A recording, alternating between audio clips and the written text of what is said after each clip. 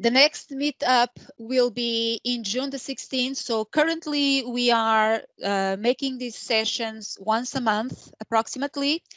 And there's no specific date, so depending on how we can manage the schedule with the different presenters. Next presenter will be Michael Olafuzi.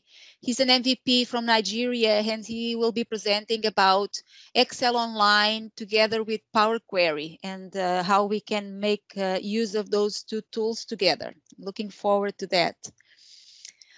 Some news about this slide should not be here, but okay. So I usually just bring one very short announcement, news about Excel, just showing you this one about this novelty about pivot tables in Excel for the web that now can be connected to Power BI.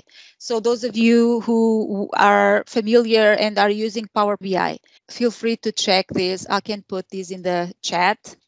There's an article there in the Excel blog, and there's other recent news there that you can check. I usually like to just bring one small topic of something new that is happening in Excel, because there's so many things happening. The team is producing a lot of, making a lot of new features available for us. I usually also send a newsletter about once a month, so feel free to check how to subscribe that later. And I also send some news about what's going on new in Excel.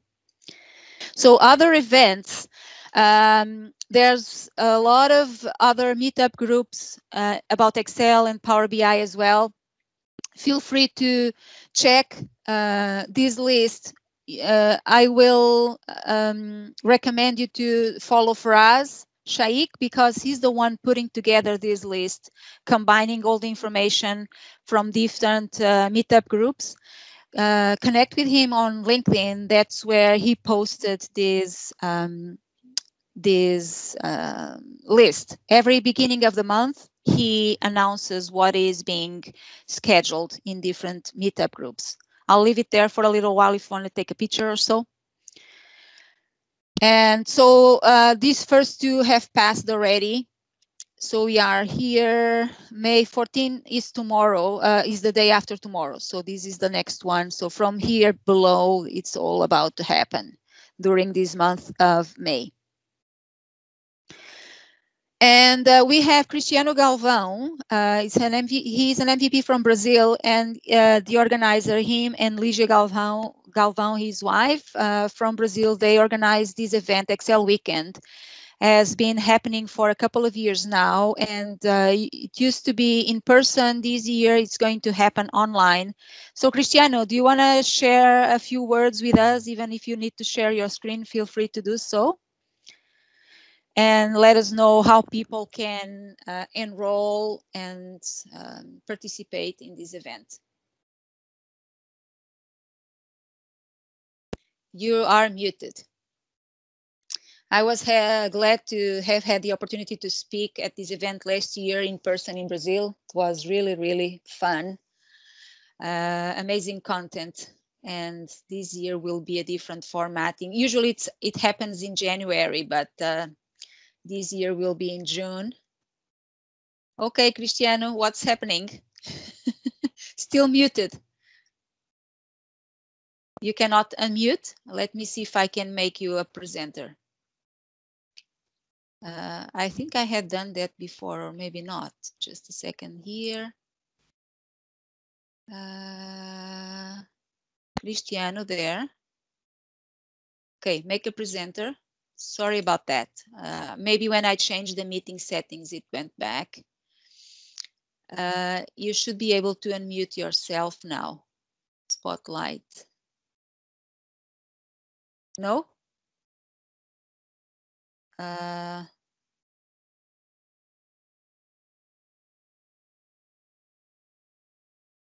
We can see your screen.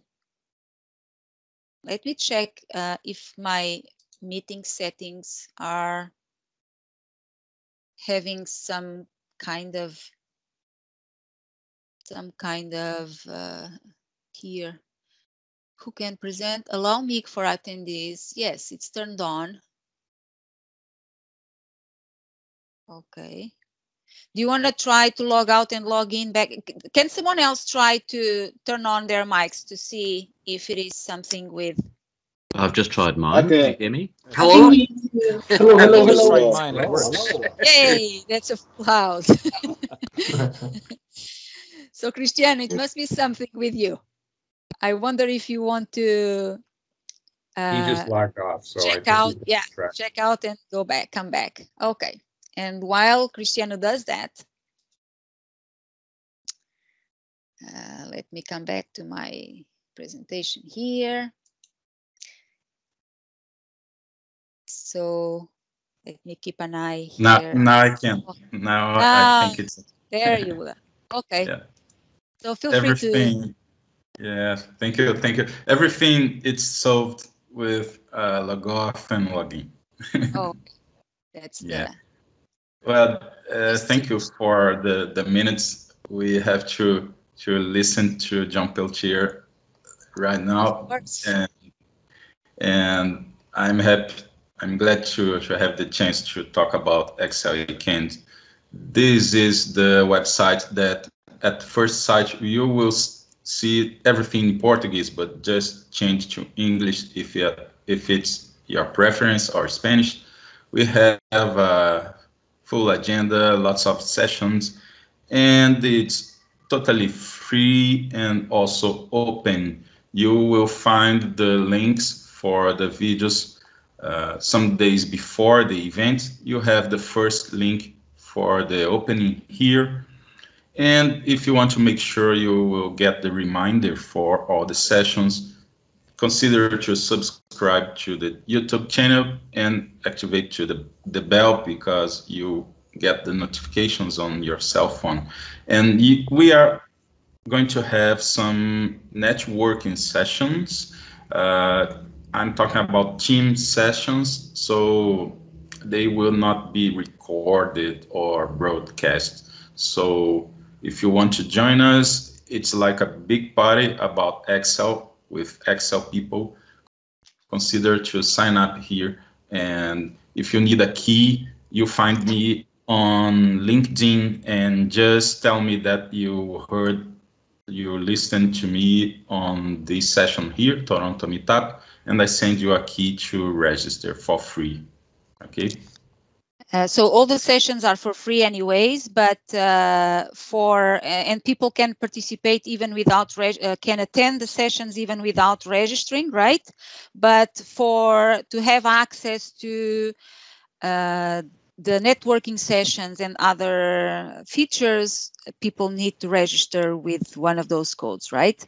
Yes, exactly. We needed to filter people to avoid having lots of people that are not related to Excel inside the conversation. So it's a way of trying to keep the environment clean, so that everyone can talk in a healthier environment.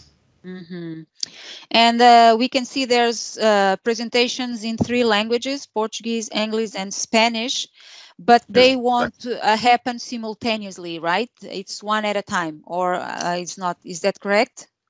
One at a time, and people can watch later with the captions on YouTube. People who don't understand the original language can watch it later. Okay, that's nice. So it's a back-to-back schedule there. a full weekend. Yeah. Yes, a full weekend, 3 days in fact. Okay. Any questions? If there are any questions, let us know. I put the link there in the chat, so feel free to let us know. Anything else, Cristiano? It's okay. Thank you very much for watching us. People may expect to find lots of people that they know, and it will be a great party. Thank you for giving these minutes. Yeah, no worries. My pleasure, and I'm sure it will be a very nice event, as it seems it has been the previous years. So just a different formatting.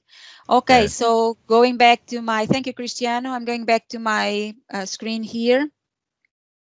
I thought I had missed that slide there. So Jon Peltier, our guest today, thank you for coming and offering your time and your expertise, Jon. It's a great pleasure to have you here. Jon Peltier is the owner of this website. Here, this link, if I click here, this brings us to, let's see if this opens, brings us to probably the page that I have used the most in your website. I'm every now and then I need to reference different ranges in a pivot table with my VBA code, and I always refer to this page here. I'm guessing it's probably one of your popular pages. I don't know, but for me it is. I've been here many times. I'm going to read, if I can bring my presentation here. There. I usually don't do this, but I'm going to try to do this today. I'm going to read the bio from our page on Meetup, because I've been assuming that people have read, but maybe some of you have not. So I'll just do the presentation from there anyway. So Jon Peltier is a master of leveraging the power of Excel to produce and simplify complex solutions in engineering, finance, and marketing. Jon has been a full-time Excel developer since 2004 and part-time since 1994. 1994 was the year when I got acquainted with Excel. I didn't know Excel existed before that. Jon has received the Excel Most Valuable Professional Award every year since 2001. So 20 years now. Jon holds a Doctor of Science degree from MIT in Metallurgy and has over 20 years of experience in R&D, manufacturing, and production support in the aerospace, automotive, and industrial parts industries. Jon's background includes statistics, total quality, and Six Sigma. Even Microsoft acknowledges Jon as an expert in all things related to Excel charting. Yes, above all things that Jon knows how to do in Excel, he's been a master in charting, and sometimes charts are not so easy to deal with. They are kind of stubborn sometimes, but not for Jon. Jon, thank you so much for joining us. It's a pleasure and an honor to have you here. I've been admiring your work for a long time. I will stop talking, and the microphone and the video is yours. The camera and the screen. Feel free to lead us from here. Okay, well, thank you, Celia. It's a pleasure to be here. I've done a few meetups, and I think this is the biggest crowd that I've had attending any of the meetups. Let's see, my window. When I start sharing the screen, Teams hides itself, even though it's on a different monitor than I'm sharing. So there's a few things about Teams that's still a little crazy. Yeah. So anyway, I picked a topic called Excel charting tips and tricks. And in general, I'm not a big fan of tips and tricks because to me, they seem like kind of a shortcut way that people try to become experts without actually spending the time to learn the technology. But I thought I would use that as a topic, and we talked a little bit about shortcuts and so forth, and then show you some of the technology that any shortcuts might be based on. So let me just dive right into it, and we'll talk about shortcuts. I have a question for people, and type your answer into the chat, and we'll see what scrolls by. What's your favorite shortcut in Excel?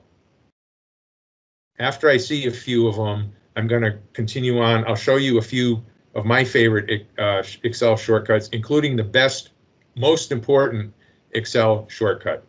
And okay, we see, somebody's got mine. Celia, you must have read ahead here. Sorry. Control C, Control V. Yeah, those are popular ones. Control 1, that used to be my favorite one.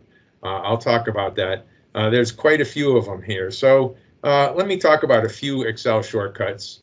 And I used to tell people that my favorite Excel shortcut was Control-1, because what that does, whatever you've selected, it brings up the format dialog for that object. So if you've selected a range and you do Control-1, there it is, and it brings up the format. Say I selected some cells, it brings up format cells. If I have a shape and I do Control-1, it brings up the task pane over on the side for formatting that. What's another shortcut? And okay, F4. F4 used to be another one of my favorites. Whenever you do something, like I'll show you, if I format a range and I'm just going to, apply a color, I can come somewhere else and just hit the F4 key and it will do the same thing to that other thing. And it used to be my favorite because I would go in and I'd be working on a chart and I would take an axis and I would format everything about the axis, the font, the size, the color, did it have tick marks or not? And then I would select the next chart and I would do F4 and it would apply that. But since they changed the whole charting user interface back for Excel 2007, F4 has become a lot less useful than it used to be. So, shortcuts are great as long as they work. Control-C, we know that one. Control-X is for, instead of copy, it's to cut. Personally, I don't like using Control-X. What I like to do is use Control-C and then go somewhere and do Control-V and then come and make sure it pastes properly before I go and delete what I had copied. I'm always a little uncertain if I use Control-X, I'm going to lose something, so I'm careful about that. Control-V is paste, of course. And now if you work on a Macintosh, there's no control button, it's a command button. But C, V, X are the same. As far as I know, most shortcuts are different on a Mac than on Windows, and it causes me a lot of problems in general. I have a Mac that I use just to check software that I write, that it works on a Mac as well as Windows. And they use the command button instead of control button, and that's fine. The only problem is the control button on a Windows keyboard is underneath my pinky, so I can put my pinky down and do C and V and copy and paste very easily without thinking of it. I have that muscle memory built in. But the command button is somewhere else, and so when I work on a Mac, I tend to type a lot of C's and V's everywhere until I remember what I'm doing. And hopefully I haven't lost too much stuff by, over-typing everything with a C and so forth. Let's see, what else is there? Control-Shift-V. You know what Control-Shift-V does? It pastes the values, but unfortunately it doesn't do it in Excel. It does it in other applications, including like my browser window. I can go Control-Shift-V and paste the just the value without formatting. And I always try to do that. And Control-Shift-V is nice because I can use my pinky and ring finger and type the V, and that's like a doing a power chord on the guitar. It's easy muscle memory, but that doesn't work. But I use another shortcut, which is Alt-ESV. And if you've never used anything like Excel 2003 or earlier, you don't know where that came from. But right there, it's from the old menu system, and it's Alt-E is for the edit menu, and S is for the paste special item on that menu, and then V is for values. And I still remember that. And fortunately, when Microsoft changed all the menus to the ribbon in 2007, they still honor the old shortcuts, which is good because it's, I had been using that shortcut for probably 10 years before they changed everything. Well, you can still use something else besides Alt-ESV. You can use Control-Alt-VV, and what that does is, I'm just going to copy something here, just so we see, and I'll do Control-Alt-V. It brings up the paste special dialogs, and then V just selects values, and I can say OK, and it'll paste my values. Control-Alt-V is a little bit more awkward to do with your fingers. It's like one of the Jimi Hendrix chords on a guitar, and I never got that good at guitar, so as much as I tried. And then the last one, which is my absolute favorite, is Control Z, which means that thing I just messed up, undo it right now. There's also a an undo is this button here, the kind of curve to the left arrow up on the QAT, but Control Z, and that's the easiest one of all because it's my two fingers, which are just resting right there on the keyboard, and so that's the best shortcut in Excel. Those don't have a lot to do with charts. I mean, they all can be used for charts. I can copy a chart and paste it somewhere else. I can copy data, paste it into the chart, although that's not the best way of doing it. And Control Z, of course, does work with charts wonderfully. I can vouch for that. But anyway, so let's talk about some chart shortcuts. And the first chart shortcuts you might learn about, if I want to make a chart, I just want to insert a chart, I can select the range, but what's nice is I can just select one cell in the range, and Excel figures out how big that range is until it runs into blank rows and columns. And so if I'm just going to select one cell in the range, and I'm going to hit the F11 key, and that's going to make a chart for me. And here's the chart it makes. Now, this is,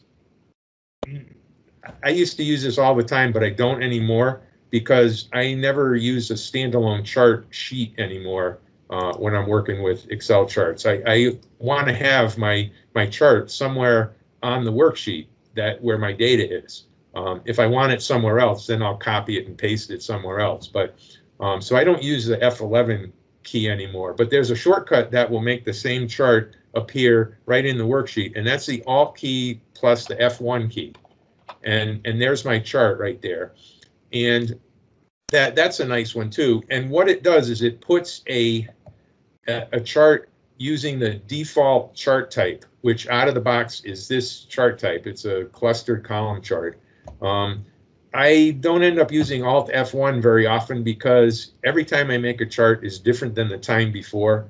And so I don't have a default type that I use. I have a whole bunch of different types. And so it's great to have shortcuts, and unfortunately, the shortcuts aren't always good enough at saving time. But that's it. That's enough about shortcuts, and it's nice to know some. And probably I'll run across some while I'm doing other stuff here.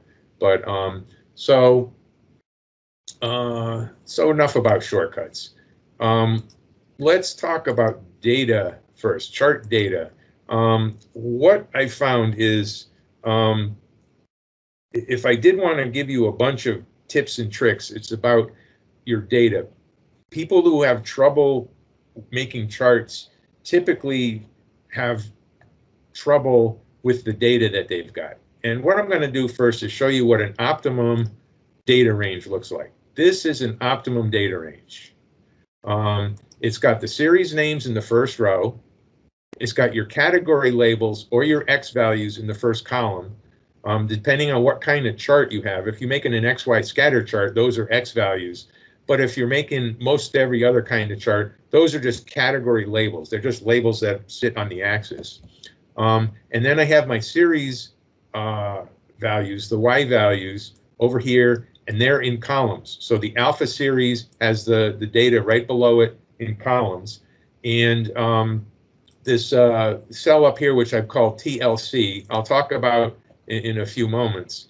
But in addition to where certain types of data are, there's other things. You want to have your data, it should be contiguous, no blank columns or rows, because as I showed you before, if you just click somewhere here to make a chart, Excel will go until it finds a blank row or column to make the chart. And if you've stuck extra blank rows and columns in there, you're going to mess up Excel. Also, the horizontal alignment should be general. What that does is it forces all of your text, which I have in the first column in the first row, that's going to be left aligned in the cell, and all your numbers are going to be right aligned in the cell. If you have everything centered, which a lot of people seem to like to do, I get workbooks from all kinds of people, and half the data ranges, they're centered. And the problem if they're centered is if these things are centered, I can't tell if they're really numeric or if maybe they're a numeric value that's been encoded as text because it came from a database or something else, or maybe there's like a if I put 3 and a space, it looks the same as it's lined up with the 6 because it's left aligned. So what I'm going to do is I'm going to just put it back into general alignment, and it's general if none of the alignment buttons up here in the ribbon are selected. So I make it general. Well, actually, I guess Excel was smart enough when I put a space after. Look at that. Oh, it's a new thing, it seems, right? Well, I don't know. Maybe it's been around for a long time, but I'm always careful with things like that. Let's see what if I put a space first. No. Okay, so it's the other way that can be made to look like a number and not be a number. If I put an asterisk first, then you see now all of a sudden it's left aligned, and that's because it's not really a number, it's text. And of course you get that little green triangle that everybody tries to hide. It's like, don't hide them, they're helping you. They're helping you fix your data. And the little warning sign just tells you it's a number stored as text, and all you got to do is click on that, convert to number, and we're back to normal. But it's important to use the general alignment, and also keep the formatting minimal and consistent. A slightly less optimum version of this, it's going to look pretty much the same. The only difference here is I've transposed it, so my series names are in the first column, and the categories are in the first row, and my series values are in rows. Still, it's no blank rows and columns, and all the other rules are valid.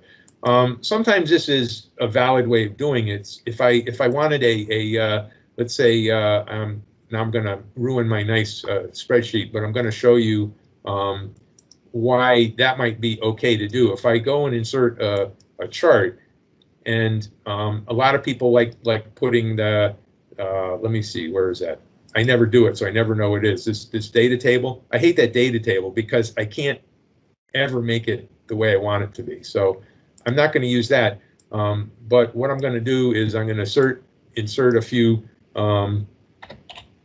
rows, and I'm going to take my chart and I'm going to line it up above the data. And so I'm not going to spend time to line it up perfectly, but you see now that A, B, C, D, E, F, it goes horizontally, and so do my axis labels. So that's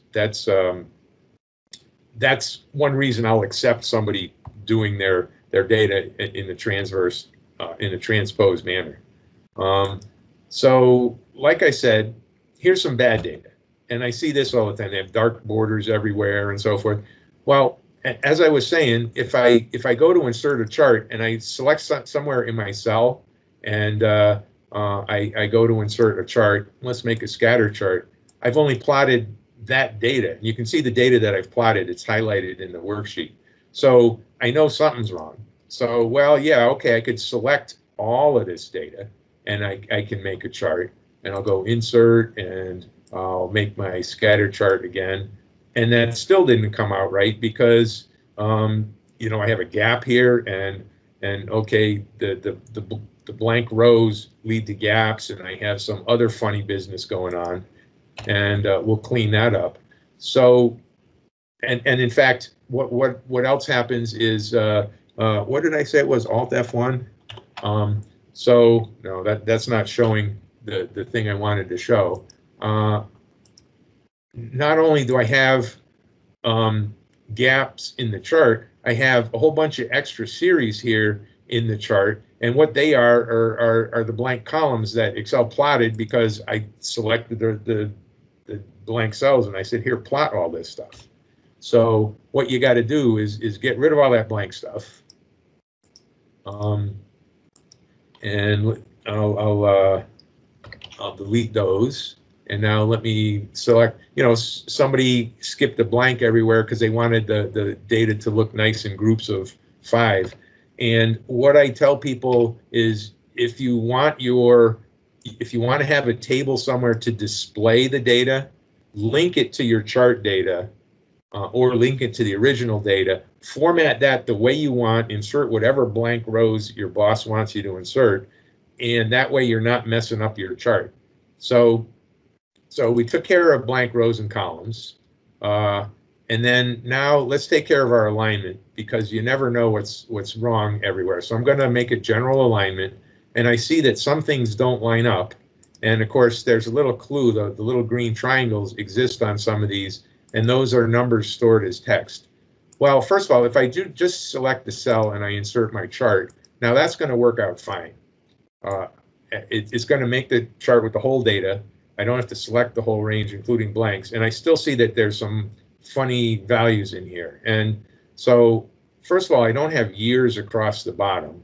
And then I have a couple of points on the orange series, which is Q2, that are down at 0.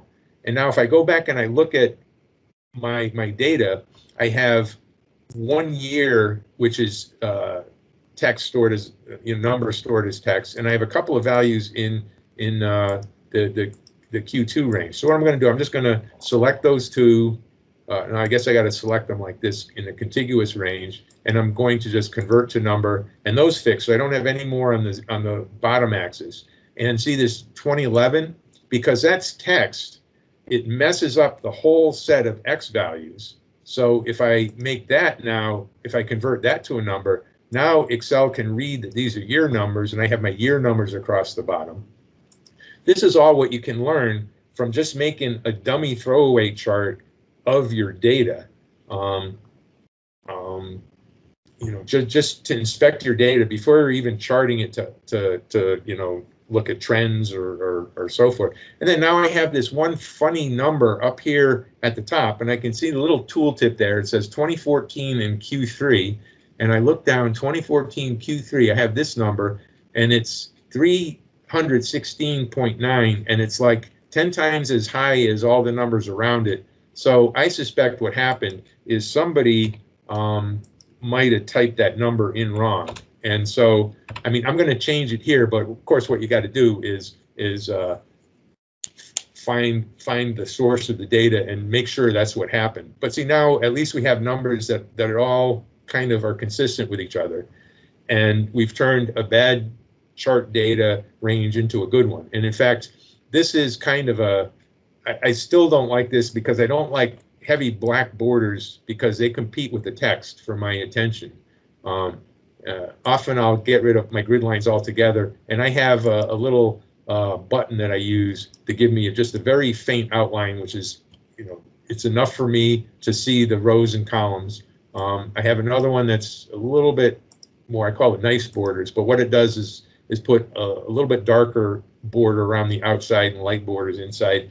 And that's kind of a little bit easier on your eyes than, what's the one that everybody uses. You come here and you find, okay, we'll put thick outside borders, and we'll put this, and we'll assault everybody who looks at it. But anyway, so now let's look at a few data ranges. I told you I was going to explain this TLC, and I will in a minute. We'll look at some data ranges. And so I'm going to click here, and I'm going to insert an XY chart. So I'll come to insert, and I'll do the ones with lines and markers. I like using markers even on a line chart because the markers tell me exactly where there's an actual data point. So I'll select that, and there's my XY chart. Looks great. And what I'm going to do now is show you a little trick here. Is I'm going to, and actually that was an XY chart, and you see I don't have A, B, C, D across the bottom. An XY chart has to have numbers, and if you are feeding it text values like A through F over here, what happens is it can't plot those. So in the X range, it'll just say, okay, that's 0.1, that's 0.2, that's 0.3. So here's 1, 2, 3, and so forth across the bottom. If you move your charts around, if I hold the Alt key down, you see it's going to snap to the cell boundaries. And that's a nice way, like if you have multiple charts and you want them to line up, And it works if you're resizing it too. I'll make that chart narrower, and you see if I hold the Alt key down, it sticks to the cell boundaries. And then if I drag it, I can hold the Shift key down, and it will stay. It'll move either horizontally or vertically, but it won't. And so that way it'll stay aligned somewhere, or just Alt keeps it there. If I hold the Control key while I drag it, I'm going to make a copy of that chart. And if I hold the Alt key at the same time, that copy of the chart is going to be lined up with the cell boundaries. And so this is nice because if you're making a dashboard or something and you need a bunch of charts all lined up, that's a great way of doing it. So here's my XY chart of that data. And now I'm going to make a line chart of the same data just to show you some of the differences with the charts. Here's a line chart, and you see it looks much the same, except my line chart has my text labels across the bottom. But other than that, it's nominally the same as of course it's smaller because I shrunk the XY chart. But so that's a nice. Okay, that's a comparison with that data, and you see nothing special about that data range. What if I have dates as my X values? So I'll make an XY scatter chart and with dates, and I also don't like the curved lines because the curved lines might make somebody think that, oh, there's a data point somewhere where it really isn't, because the line follows an algorithm that's not based totally on all the data. So I always switch to the straight line. So on the XY chart, you see I have dates across the bottom, and if I control one, there's that again. For some reason, a recent update gives me very narrow little format dialog over here. Now, that's not a human recognizable date, 44200, but that's how Excel understands the number 4 January of 2021, and then it goes until then, and the spacing is a normal kind of spacing that you'll get from an XY scatter chart or any value axis is a spacing of 20, which again also isn't really kind of a human-friendly depiction of a date. Now, if I come to here and I make a line chart though, line charts are great when it comes to date axes. Now, the first thing it did, of course, is I have one row per date, and so it just plots everything from that month.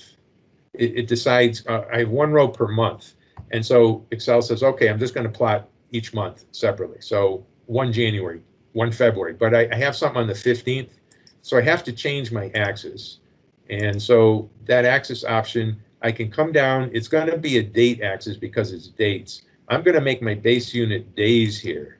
And now I have 15th, and this is actually the 15th of February. You see what it gives me by default, just with the span of data, is it gives me, it starts on the first date, it ends on the last date, which is a little bit further than 11 June, and it gives me one label every week because they're not too close. Of course, it had to rotate the axes so they don't overlap. But now, what I can do, I can make, I can base my my major unit, the spacing between my labels, to be 1 month. And now, I don't know what it just did. Oh, we changed it to 7 months because it was 7 days before. So now I have 15 January, 15 February, 15 March, and so forth. It gives it to me 1 month apart, and even though the months are a different length, like I could try to do that on the XY chart, and it would never work because it might work from 15 Jan to 15 Feb, but then it would go deeper into March just because there's different number of days in a month. But the line chart does that nicely. And I went into more detail on that than I meant to. But so let's look at, now what I have is some values here in the first column, numerical values. So I'm going to come over to my XY chart, And numerical values are what XY charts do very well at, 1, 3, 5, 7, 9, 11. Those are my X values, and the Y values are the same as they have been. So there's no surprises there. Let's make a line chart there. And so I want the first one to be my X values and the rest to be my Y values. And I do this, and what do I get? No, it's 1, 2, 3, 4, 5, 6. I have 4 series here. Excel doesn't know the difference between these numbers and these other numbers over here. So it just plotted them all as Y values, and it just used the counting numbers 1, 2, 3, and so on for the X values. So this cell up here, which I call TLC, that really stands for top left cell. And so the top left cell, you have to sometimes make adjustments when you're making certain types of charts. The XY chart automatically knows that if it's a number, it's still going to use it for the X values, but the line chart isn't quite as smart. So here I have the same X values. What I've done is I've taken this top left cell and I've blanked it out. There's nothing there. It's not like a function that returns double quotes, because that's not going to help you here. It's a totally blank cell. And now if I come back over, of course, an XY scatter doesn't care. It did it right the first time, and I'll just demonstrate that. XY scatter, yeah, boring. But now let's take that same range, and I'm going to insert a line chart. And you see now the line chart is smart enough to have used my numbers on the x-axis. What's interesting is it's still treating them as text labels, but that blank cell there was enough to tell Excel that first column is special and the first row is special. So it's going to use the row as series names, which it guessed anyway, and it's going to use the column for X values. And so I'll show you a couple more funny tricks with line charts and scatter charts. Here now I have the same dates that I had before, but they're out of order. I go January, March, February, May, April, June, which is kind of crazy, but sometimes data comes in funny. And I'm going to insert a line, an XY chart, and just as expected, the XY chart plots them in the, it goes from the first point to the second point to the third in the order that they're listed here. So it goes back and forth on the horizontal axis. If I make a line chart, if those are dates as the X values, the line chart sorts them internally before it plots them. So you see it puts January and then February and then March, even though the order was different in the data.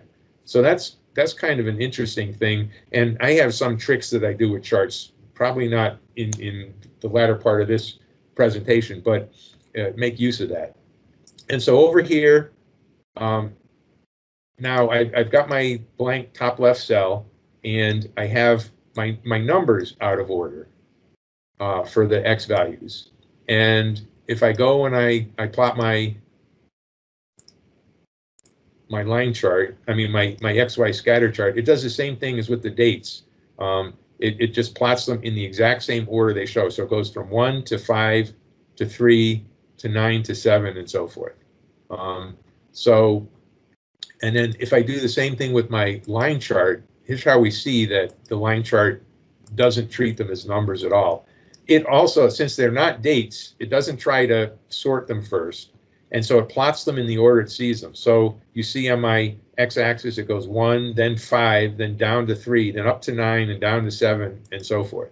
And I got in an argument online probably a decade ago with a physics teacher who said, well, this is stupid. Excel is counting these numbers wrong. And actually what was dumb in his case is he was doing an experiment where he went from a low temperature to a high temperature to a low temperature.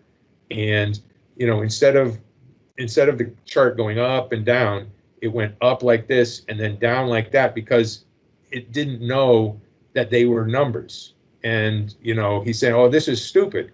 And I said, well, that's a line chart and you want a scatter chart. And he argued with me a little bit, but Yeah, so anyway, I was talking about that top left cell, and let's say I have 2 years of quarterly data, and I go and I insert myself a line chart, and actually the things about the x-axis, they work the same for the line chart and for the area charts and for the column charts, and if you turn the chart sideways, also for the bar charts. So the same things hold true.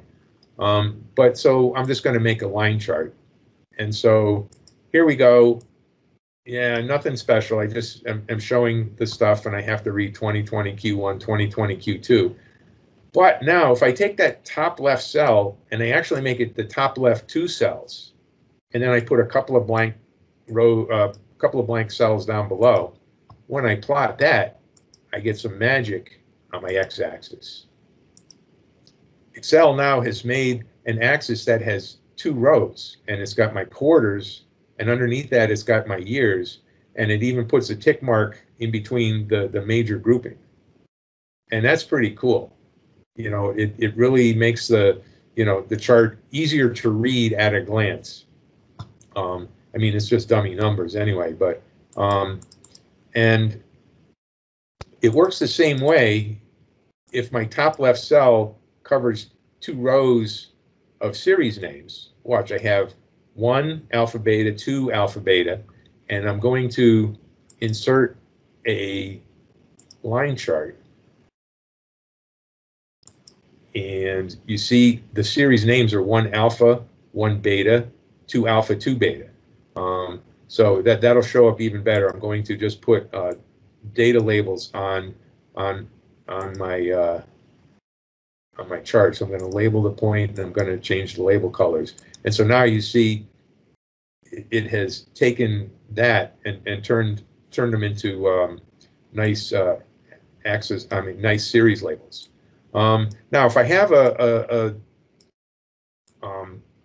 set of X values like this, and I try to make a scatter chart, Excel doesn't know what to do with that in a scatter chart because it's looking for numbers, and these are not numeric at all. So it just says, okay, first row, second row, and so forth. So that's not so good. But for a line chart, it's really nice. And you can actually, if you want 3 rows of labels down there, you can use 3, you can use 4. I had one project, my client needed 5 layers of those, and it worked perfectly.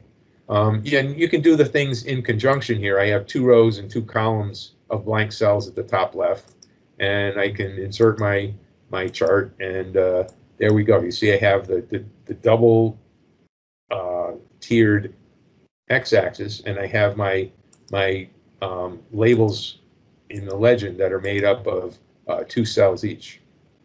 So I'm going to do a little bit more here, and then we're going to do some cool examples. So let's say I make a chart, right? And I want to add data to the chart. So I'm just going to start out with this data range, and I'm going to insert a line chart. And here's my line chart. And I'm going to hold my Alt key down so I line everything up nicely, and it all looks great. And I have 3 series, and they're 6 points each. And now what I want to do is I want to copy that data and add it to my table. In fact, what I'm going to do is I'm going to cut it, and I'm going to add it to my table. And so now and I call it a table. I'm adding it to my data. And I added it, and my chart doesn't notice that it added it. And I'm going to take this other range here. I'm going to cut, and I'm going to paste over here. Another shortcut actually for paste is if you cut or copy something, if you select the top left cell where you want it to go and you hit enter, Excel puts it there without having to do Control V. You can just do enter, which is still one click, but one button at a time, so it's easier. And you see my chart has no knowledge of the added data. I didn't explain this before, but I will soon.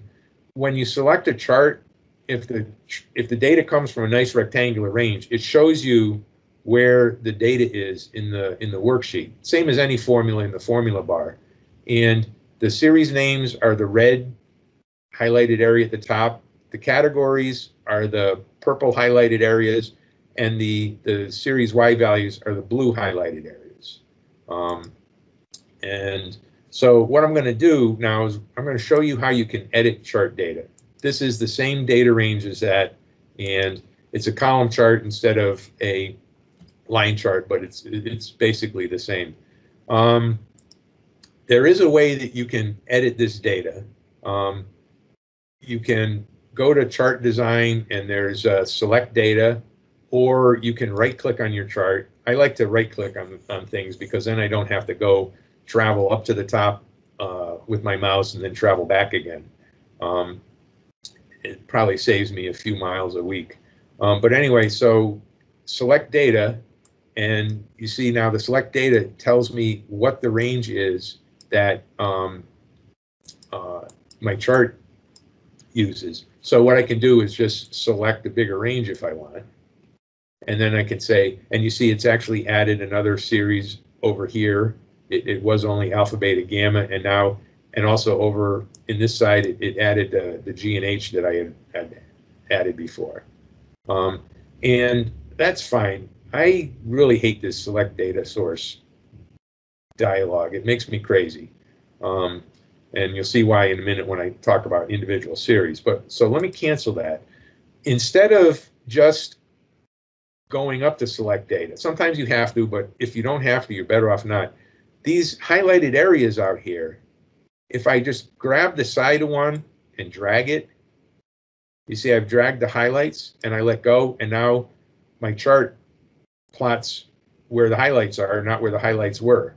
And if I drag by the corner, I can extend it. So now I go A, B, C, D, E, F, G, H, and I can extend it one more time and include delta, and there you go. Those highlights are one of the best things about a chart. If it's in the same sheet as the data, if it's in a different sheet, you can't do that. And also, if it's a nice rectangular range, if for some reason one of my series doesn't work out exactly right, or if they're out of order, like if I were to go to select data and take this delta and for some reason I wanted to move it up, now that's going to break the data range. In fact, you can even see here, chart data range, the range is too complex to be displayed, blah, blah, blah. And we've all seen that. It's a pain in the neck. And now I come over here and I select the chart and it still selects that. Well, that's interesting. I wonder what happens. I think because I canceled out of select data. So if I move it up, yeah, I must have canceled. So I say, okay. Now when I select my chart, it doesn't highlight the whole data range. But I can still use that trick. Let's say I want to just change the data for one particular series instead of all of them. You see that if I select the whole chart, it's all selected. If I select one series, I can use those highlights to drag that down and to drag that down. And now you see all of a sudden the blue columns have 2 more data points, and the other ones don't because I didn't make them match. And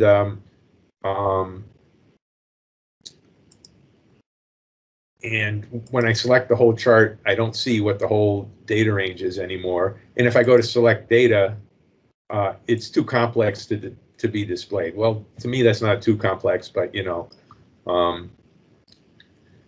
But what I can do is I can come up here to beta.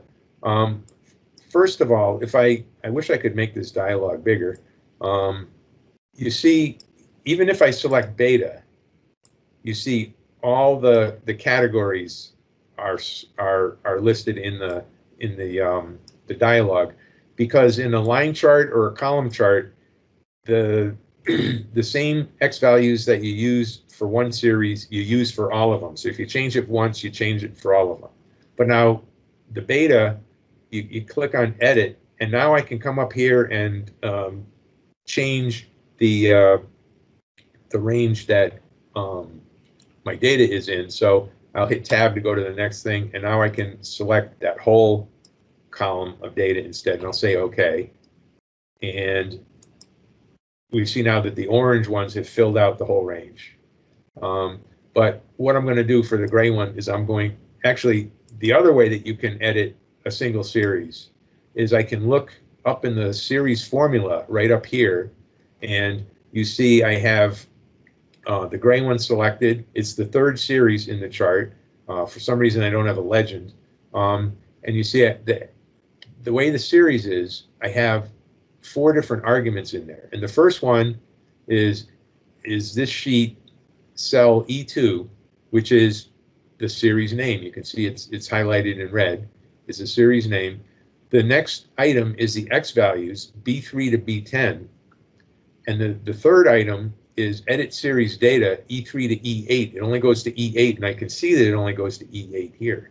And I could drag this little thing by the corner if I want, or I can even just come up here in the series formula and change that. So I'll change it to E10, and I'll hit enter, and it will update properly.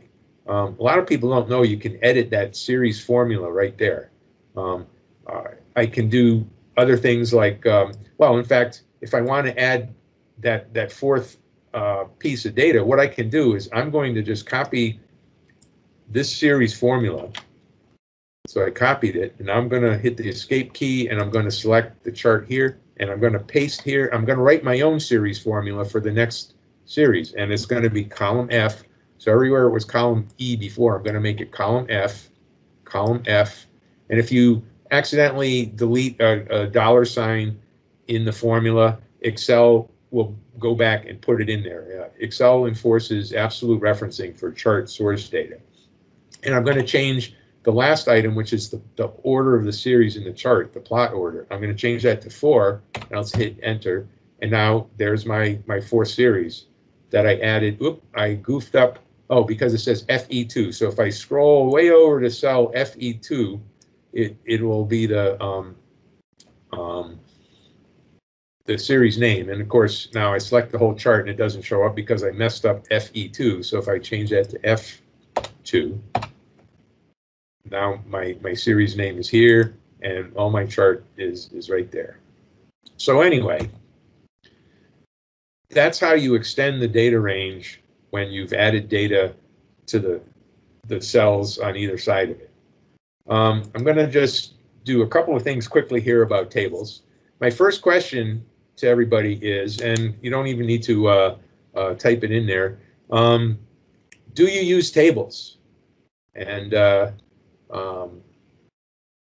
Celia uses them, and I hope the rest of you don't. To those of you who don't, my other question is, why not? And I'll show you the same thing again. So what's a table? A table is a data range that has special magical properties. It's got some fancy formatting, but better than the fancy formatting is it has tools that help you manipulate the data right there. You can sort, you can filter in the table. If you sort, it makes you sort the whole row. So you never get a situation where somebody sorted part of their data set and now the month label doesn't match up with the revenues for that month because they messed up their sort. And Excel tries to ask you if you want to use the whole range, not just what you selected for your sort. But so anyway, how do you create a table? There's a couple of ways. First of all, you select the range, or if it's surrounded by blank rows and columns, you just select one cell. You can come up here and it says format as table. You're not formatting as a table, you're converting it to a table that has formatting, but that's what Microsoft named it. And right from there, you can even pick what kind of formatting you want to use. Another way to do it is on the Insert tab, you insert a table. And again, you're not inserting a table, you're converting a range into a table. But again, that's what they decided to call it. But even the best way, and here's another shortcut, and it's one that I use all the time, is Control-T. And what happens, you do Control-T, or you do any of the other things, is it shows you the range it thinks you want, and it says, here's the range right there, and it says, my table has headers. And my table does have headers, alpha, beta, gamma. And I say, okay, and click. And you see what it did is it added this formatting. And this is the default formatting. Once you have a table, you can change that as much as you want. And what it does, it doesn't like a blank cell. So this is going to cause us problems making a line chart if we have numbers in that first column. But the other properties of a table are so great that it doesn't matter. So it doesn't like a blank cell in the header row. So it just calls it column 1. And, you know, I can call it something else. I can call it categories. So I'm just going to do that. And that's that. You have a table here, and table design. It's a good idea to name your tables. Give them a meaningful name in the context of your model, because there's ways of referencing that table in formulas and so forth. And if you give it a meaningful name, then you can read the formula and know what it's talking about. So I'm just going to call this demo table. And that's fine. That's what it's called. And you have all these different formats that you can apply. If you use Power Query, you probably recognize this format, because that's how Power Query, that's the format that Power Query uses. And, you know, there's various kinds that are more or less ugly. And I don't like any of those. So I have a special button in my little software here that applies just a more refined table style, which doesn't assault the retinas. I didn't mention Control L. Tables were first introduced in Excel 2003. So that was, you know, almost 20 years ago. And they were not called tables then. They were called lists. And so Control L was the shortcut they used to insert a list. And then when 2007 came out and they called them tables, they had Control T, but they kept Control L as well. So Control L would do the same thing. So anyway, here's my table. And in addition to the sorting and so forth, when you change the number of rows or columns in the table, any formulas that refer to that table will update accordingly. And that includes the formulas in a chart. So what I'm going to do is I'm going to insert a chart, and let's come back over here and we'll insert a line chart again. Okay, so here's my line chart, and we don't need my crib notes over here anymore. So I'm just going to cover them up with the chart. And now watch that chart. I'm going to cut this data.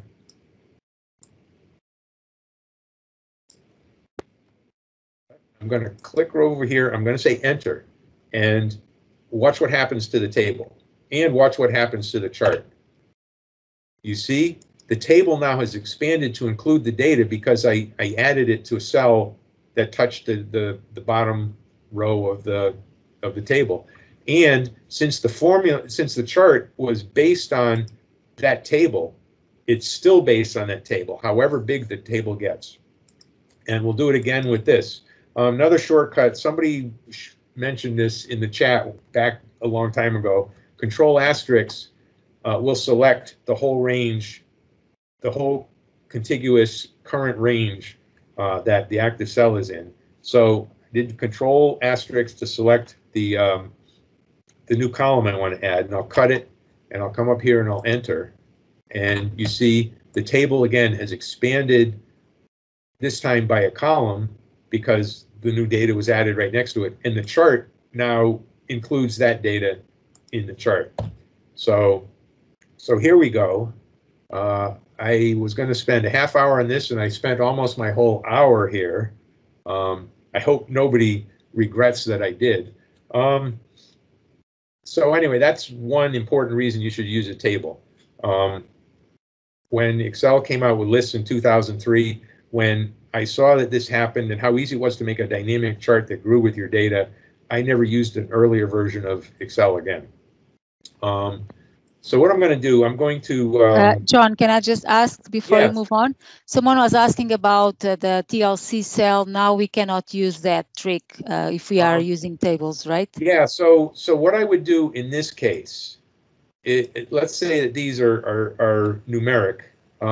Where you usually see the problem is if they're like years. So 2000, and I'm just gonna, if I hold control while I drag this, it will actually drag a series. So you see it a lot when you have, ooh, come on, Excel. I let go of the control key too soon. So here's the case. If I try to make my line chart here, there's going to be a problem. See, because I have all of my data is down here, except for the year, which is way up there, and I didn't want that to happen.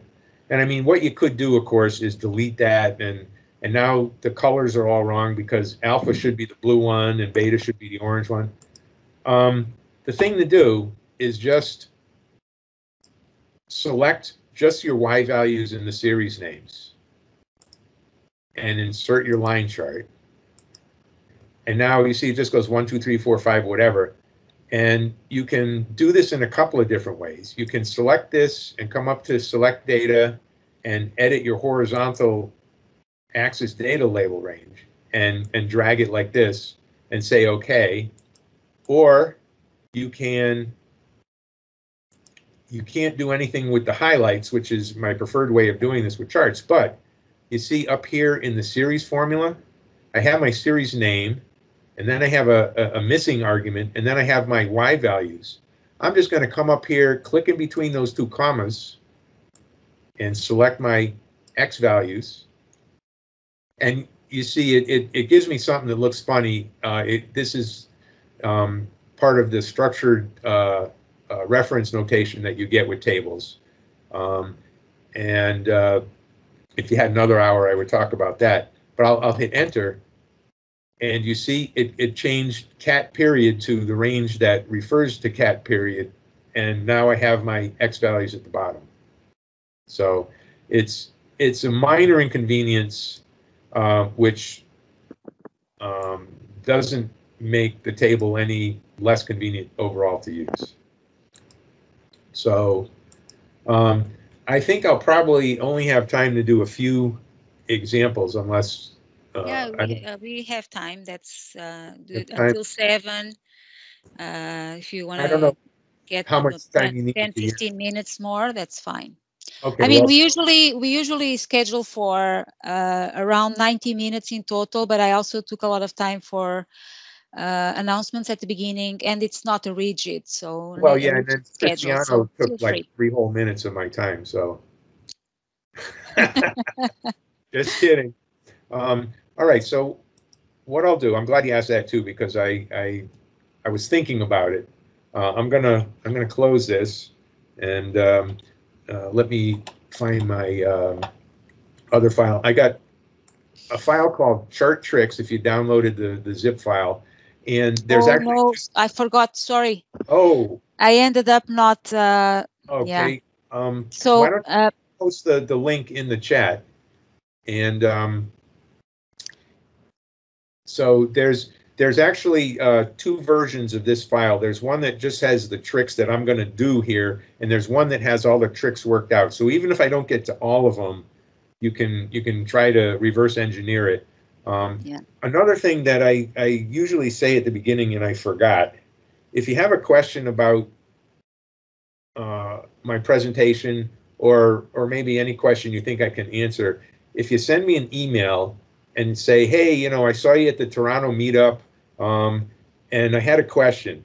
If you start out, I mean, I try to answer all my emails, except the spam ones. And if you say that you were at one of my presentations somewhere, I have a much greater chance of answering soon. So if you see one of these examples that I didn't get to and you wonder about it, I mean, some of them are in my blog, and I can give you the link, or else I can give you a quick explanation. But so anyway, yeah, sorry to interrupt. And the files will be sent when I send an email. I always send an email after the session, a couple of days after. When I upload the video to YouTube, sending the link to the recording, I'll send the files as well then. So people can get them. All right. But I can try to share them there in the chat while you continue your presentation as well. Okay. Let's see. So I talked before about, and this example covers a whole bunch of different weird stuff in Excel. If you're making a dashboard, you will probably have a few charts that you want them all to be formatted the same, and you want to line them up nicely and so forth. So I already told you that. Okay, so there's one trick here. This is the data for company A, and it doesn't say company A on it, and I forgot to do that, but you can link that to that cell just if you select it and type equals, and make sure that the equals shows up here in the formula bar. And if you click on the cell that says company A, Excel will build you that formula, and I'll say enter, and now here's the title that I wanted in this chart. So what I want to do now is make a duplicate copy of this chart that's exactly the same for company B. And so, as I said, you use Control while you drag it to make a copy, and you hold Alt down so that the copy lines up with the cell boundaries. And so now I have a new chart. The benefit of doing it this way is I have just one chart to begin with, and I do all my formatting on this one chart. I make this one chart perfect, and I want all my charts to look like this. You know, otherwise, if I just made 3 separate charts and then I had to make them all look the same and get the same like, in order to show the grid lines behind there, this is gray with a certain % transparent and all of that. And in order to do all that stuff, it's just a pain in the neck to recreate time and again. But again, if I make a copy of that chart, I'll drag it, and there we are. And now I need that to say company B, but that's cell B2 was where company A was, so cell B8. So let me change that to B8. Okay, that updated. Now I need my chart data to update. So what I'm going to do is I'm just going to click on here and drag. And of course, it didn't bring my target and actual down, but that doesn't matter because they're the same. If I wanted to, I could change that. And so there's that. And I look at that and look at that. All my careful formatting got destroyed. And so before I do anything else, before Excel forgets what I did, I'm going to use my favorite shortcut, Control Z, and get this stuff back. The reason that happened is anytime you apply custom formatting to your chart, Excel tries to associate that custom formatting with the data range that you're plotting. So this light gray is associated with this range here, with the target range, and the dark line is associated with the actual. And when I dragged it down, the black was associated with here, but now my data was down here, so it wasn't custom anymore. Excel said, okay, we're going to put the default format back, and that screws up a lot of people. And the reason for this is there's a setting in Excel that says properties follow data point. What does that mean? I don't know what it means. Sometimes I think it means the opposite of what it says. Sometimes I just think it doesn't say anything meaningful at all. But what it is that I can go to File, and they bury it, but File and Options, and I go to Advanced, and I drag about halfway down, and it says Chart. And there's a thing here, right here, it says Properties follow chart data point for current workbook. There's also one Properties follow chart data point for all new workbooks. But I don't want to apply it everywhere because I'm afraid that sometimes it works the way it's supposed to, and I don't even realize it because it didn't make me angry. But if it's going to make you angry, uncheck that box and come back to say, okay, now we're back here. And usually what I do is I change all my data, and then I go back and I recheck it, which is it's a pain to get to, and you forget the first time. But so let me drag my data down, and let's watch the chart, make sure it doesn't change. And it didn't change. Okay, that's great. So now I have company A and company B. And actually in my program, I did put a little checkbox here so I can click that, and now it's back the way it was. So I could have just come here instead of going all the way to File, Settings, Advanced Chart, blah, blah, blah. Okay, so that's great. The formatting all synchronized. But you see the numbers, I still can't compare one chart to the other because this chart goes up to 1600. This only goes up to 1050. So it looks like company B had higher actuals than company A, but that's false. That's really 1025, and this is probably more like 1350. So that didn't work right. What I need to do is get the same axis scale on both charts. And I can do that, of course, if I select my axis and do Control-1. This thing opened up too narrow again. I can come over here and I can manually adjust these things. But then if the data changes, I have to go back in here and manually adjust them again. And I don't want to do that. So what I need to do is I need to plot the same data, the same extreme data in both charts. The reason this went up to 1600 is because this value here is close enough to 1400 that Excel wanted to put a whole additional tick mark above it. And this one only went up to 1050 because Excel didn't want it. So I want to plot I want to plot not 1600, but 1350 in the right-hand chart. And I want to, just make sure I take care of that. So what I'm going to do, I have this little area over here called dummy. And so I'm going to, for my max, I'm going to say equals max, and I want to use the maximum of any range that has a value to plot. So I'm going to do the maximum of this range, and I'm going to hold the control key and select this range. And so here's the maximum, 1350.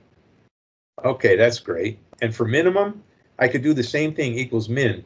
But again, now I'm looking at these charts, and I'm using a bar chart. And one thing about bar charts is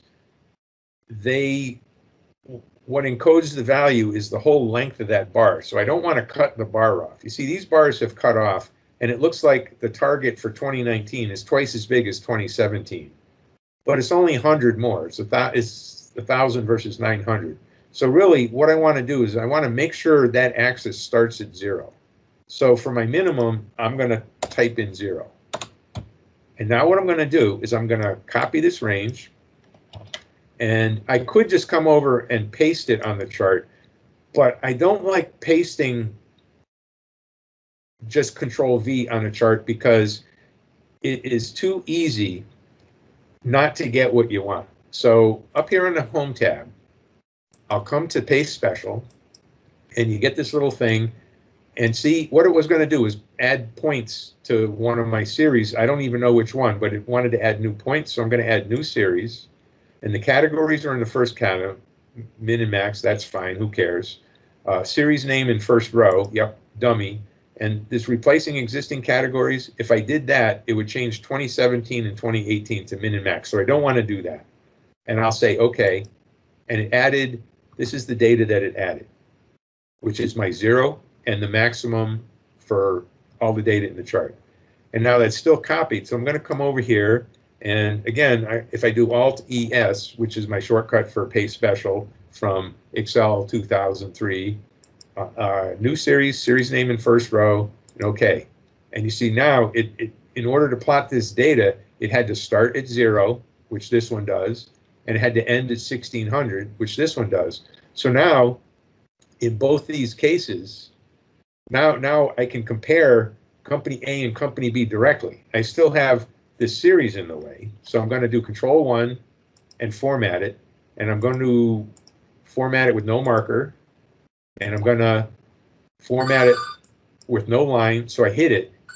And now remember I told you about how F4 doesn't work to repeat the last thing with charts? It does work with colors. So if I do F4, the color of that line will change to no color, and the marker thing doesn't. If I change the marker color, F4 would do that, but changing the marker style doesn't. So you have to do that manually. But now, see here, I've got charts that work nicely, and if any of the data changed, like let's say that was really 1500. Well, in fact, that was the wrong one. Let's say 1650. Now, both of the charts update for the new maximum value in the data range. So that's a good example because we covered a whole lot of different things. Celia, what's my time? I don't want to keep anybody here past bedtime.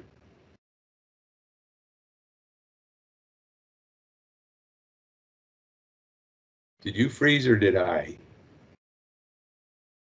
Well, I'm going to go ahead. Sorry, I was muted.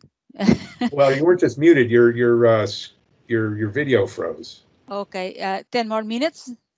Okay, 10 more minutes. We'll go with that. Then okay, okay.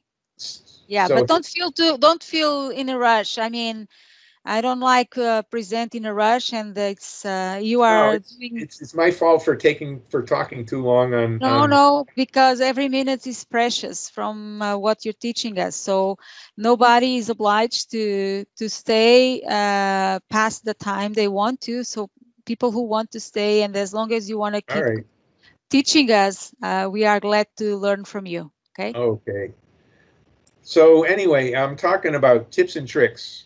A lot of my tricks have to do with hidden data in the chart. You can see that the points are still in the chart, but you can't see them because I hid them. You know, it's all smoke and mirrors, right? It's all magical incantations. And so here's an example. I have a stacked column chart, and I don't only want to show the value of each individual bar, I want to show the total of each stack. And I can calculate that easily enough. I could go equals sum, and so it's the sum of this here. Another shortcut for you people who don't know this, see that little black square at the bottom? That's called the fill handle right next to my cursor. If I double click on that, it will fill down as far as there's data next to it. So here's my sum total. And so now here we go. I can't use any data labels that are in the chart because they're already used for the individual values. So what I need to do is add another series that I can put the totals on. So I'm going to use my little trick with the dragging the highlight. And now here is what I'm going to use for my totals. But see, I don't want it stacked on top. That's not right. So what I'm going to do is I'm going to right click on the series, and I'm going to come down here to change series chart type. And this is a nice little dialog. First, it's nice because I can resize it if I want. And it's also nice because it lists all the series, it lists the chart type, and it also lists the axis. So if I want to put a series on a secondary axis for whatever reason, and I could do that with this one, and then I could make it invisible and it'll be on the secondary axis, and then there's problems with that. That's not what I want. What I want to do is just make it a regular line chart. And you see from the preview that now it's exactly as tall as the top of the stack. So what I'm going to do is I'm going to select that, and I'm going to come over to the little plus sign icon next to the chart. Inside of Microsoft, they call these things Skittles, I guess, like the little chewing gum things. But anyway, so I'm going to click on that, and I'm going to put data labels, and in fact, I'm going to just make sure it puts them above. And look at that. Those are the data labels I need. All I have to do is hide the evidence that I'm tricking anybody. So I come back over here, Control-1, find the line, change it to no line. And there, I've added my data, my totals on top of the stack chart. All right, I have time for this one. What I want to do is put a band in my chart that shows the target range. So here's all my data, and I want to make it easy for somebody to see whether I'm on target or not. and my target is the minimum is 35. So in here, my maximum is 75. And so what I'm going to do is insert a column, because what I need to do for this trick, I'm going to use stack columns. And so I need a minimum for the bottom one, and then I need a span. So I'm going to say, or I'm just going to call it target. And this equals that minus that. And I'm just going to drag this whole thing down. And so I have my target range here, which is actual, and I want to add minimum and target to the chart. Yeah, if you just select the series, you can't do as many things. So I have to select outside of there. I can select the plot area or the chart area, and now I can take this and drag it as far as I want. And oh, you know what? There we go. And this, see, it made it into a series instead of just copying the value. So now I have my minimum and my target. And what I need to do is right-click, change series chart type, and minimum I need to change to a stacked column, and target I need to change to a stacked column. And you see that's sort of getting to where I want it to be. So I'll say OK. And I don't want people to see this area down below. So I'm going to take that and I'm just going to format it to have no fill. So now I have floating columns up here. This is my target range. And now I just need to do a little formatting. I want the band to be solid, which means I don't want a gap in between my bars. So I'm going to change my gap width to 0. And look, they went all the way across. And that's, first of all, that's kind of a dark color. And second of all, I want to see my grid lines underneath. So I'm going to do a little magic with the formatting there. So my fill, first of all, I'm going to use like a gold color. And I'm going to use a fill, let's see if 50% does it. 50% might just do it. It's light enough that it doesn't detract, it doesn't take attention away from my data, but it highlights the range, the target range, and it also shows me my grid lines underneath. So it's a cute little trick. Let's see, I still have a few minutes, and yeah, you could use it for a confidence interval or any kind of upper or lower limits. Great stuff. I want to put a special format on the minimum and maximum in this series. So I can do that easily, using conditional formatting in the worksheet. Like, so I'll make a new rule, and my new rule, I'll use a formula, and the formula is going to be equals this F4 key to get rid of that equals the max of the whole range, and I'm going to keep my absolute dollar signs in there. And if that's the case, I'm going to make it. We're going to fill it with. In fact, let's use that blue, and I'll say OK. So there's the maximum down here, and I can do the same thing for minimum. It's a new rule. Use a formula equals the cell F4 3 times equals min of that whole range. And of course, my fat fingers missed the M key there. And now I'll format it, so I'll use the orange color. Okay. I've been using Excel for 30 years, I don't know, and I still make mistakes when I'm typing formulas. So I have my min and my max are displayed here, and if I were to change a value, if that becomes 27, now that's the minimum, and that's fine. What I want to do, I can't use conditional format. See, it's grayed out here, it's disabled. I can't do it in the chart. But what I can do, again, with smoke and mirrors, I can add a point to hide the minimum and show that color, and the maximum, the same thing. I can put a bar there of that color. How do I do that? I'm going to add some series. So I'm going to do equals if this equals I'm on max of the whole range. I'll use F4. Then I will show C3.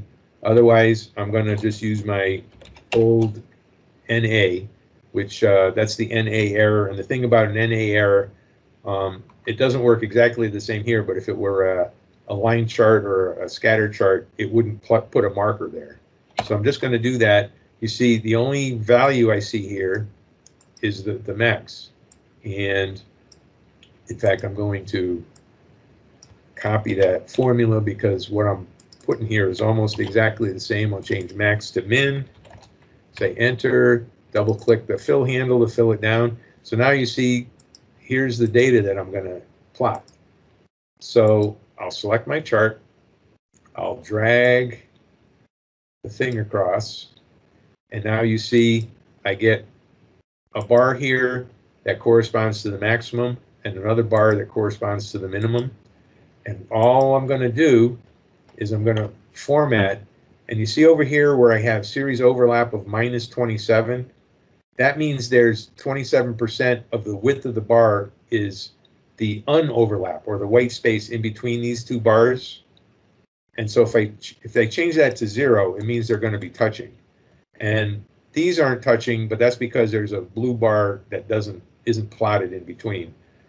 So what I'll do is I'll change my overlap to 100%, and that means the blue and the orange fit 100% in front of the gray bar that they're showing. And I can even make that a little bit better. I can do data labels, and instead of I'll do this one too, data labels. It put it above, which is the default for that. And now I'm going to select my data label, and I'm going to click over here. And what am I going to show? I'm going to show the series name, and I'm not going to show my value. And I rarely use leader lines. And just to really make it work, I'm going to use the same color. No, I didn't want to fill. I want the same color text as the bar, and I'll bold it. And now this label, I'm going to, again, use the series name, not value, and none of those leader lines.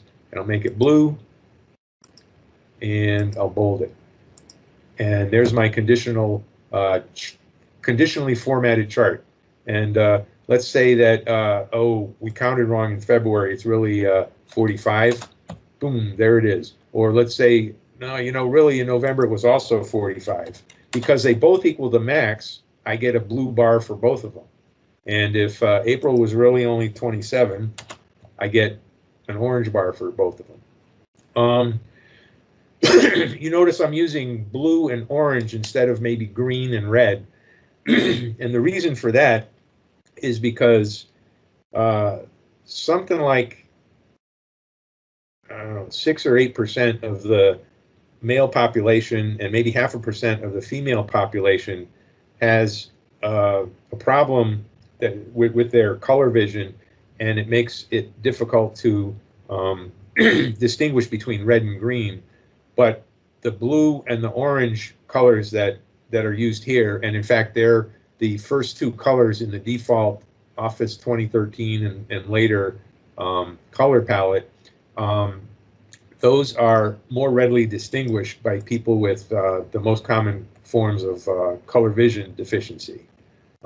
In fact, if you were to insert an Excel waterfall chart, the colors it would give you, in fact, you can see that even though I didn't select any data, for increase, it's not green, it's blue, and for decrease, it's not red, it's orange. So the data visualization community has moved to that kind of standard, and so has Microsoft. Okay, well, I've gone beyond the 10 minutes, Celia, so if you have anything to do to wrap up, go ahead. If not, I'll just keep going. I'll talk all night. You know what? We didn't talk about this, but if you are up to that, I would really like kind of a walk through your add-in, because some people were asking, what kind of Excel is that? Oh, what kind of Excel is that? I think All right. at least some of the most, maybe the more popular ones, or the ones you feel more proud about, or Well, the features you think are more used. It would be great just to have kind of a little walk through your add-in and let people know where they can get it if they are interested. All right. Well, again, it's on peltiertech.com, and follow the links for my software. I have two software packages that I sell on my website right now.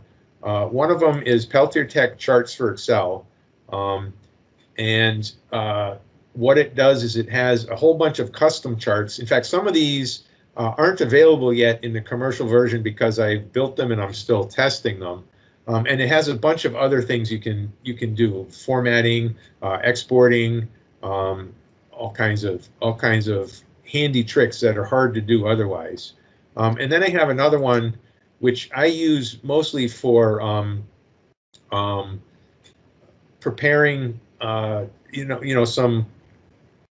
mostly formatting, but I use it for preparing examples. Like if I need to show an example on short notice, like you just did to me here, and I want to show how to do something with a column chart, I can, or with a line chart. Let's do a line chart.